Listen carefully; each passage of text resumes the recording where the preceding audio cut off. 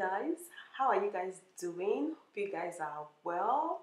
Alright guys, today is a very different kind of video. Not really, of course you guys have seen me cook before, but today is special guys. It's special.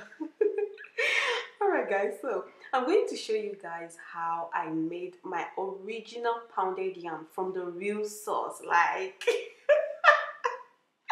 I'm sorry guys, the way I'm laughing right now, that's how I really felt the day I cooked this food. I was like, oh god, I was all over the place. But let's not deviate from from what I'm about to explain to you guys. So I'm going to show you guys how I made pounded yam.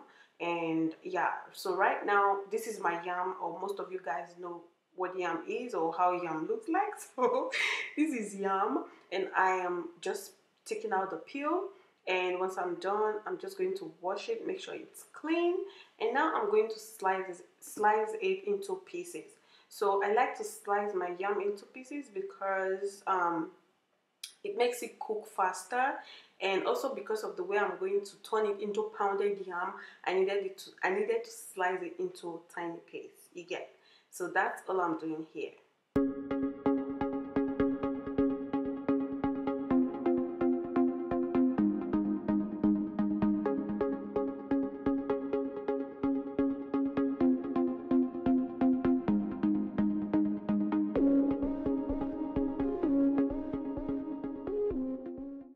So once I'm done with slicing, now I'm going to add it into my water, the hot water. So what I do, like when I'm cooking yam, I always like the water to boil a bit before I add the yam. If I'm just cooking the yam to eat directly, like just eat without making it into pie, I like to add a bit of salt into the water and allow it to boil before adding the yam. But for the fact that I'm doing something different with the yam today, so I did not add any salt. So I'm just adding the yam into the water now, and I'm going to cover it and leave it to cook. Alright, so initially I wanted to do the whole, like the half you guys saw me peel, but it was too much, so I decided to keep the rest.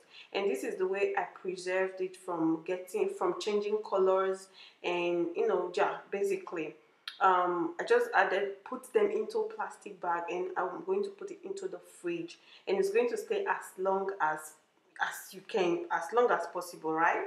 So now my yam is ready, and you can tell I'm about to process it. So I'll be using a food processor.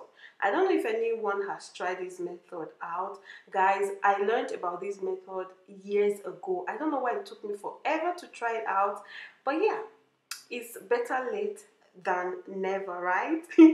So that's what I'm about to do. So I'm going to blend. I add as much as the blender or the food processor could take. And guys, at this point, at this point I was already feeling excited. I was already happy because I'm seeing the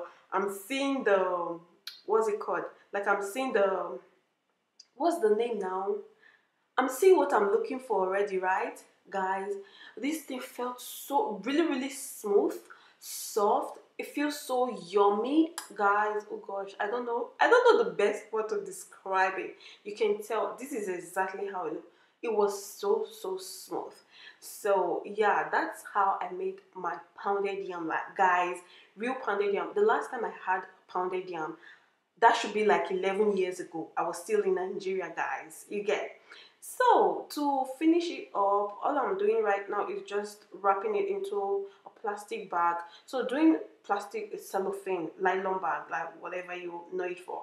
So doing this, it will prevent it from drying up, like the surface drying up before you eat, and it also keeps it warm a bit, you get. So that's all I'm doing right here. And the next thing I'm going to do afterwards is I'm just going to eat. Yes, I'm going to serve me some food and eat. Guys, this sauce, I have a recipe. I know you guys have, like, you're going to see it in a bit. So I also have a recipe for the sauce. That video should be coming up next, so just keep your fingers crossed. All right, so now I'm going to serve me food. Like, I was really salivating. Even seeing it now, I still want to make this food again. But yeah, this is basically it. This is it for my pounded yam, like real pounded yam from the real sauce. So let me know your thought in the comment section below. Please don't forget to subscribe.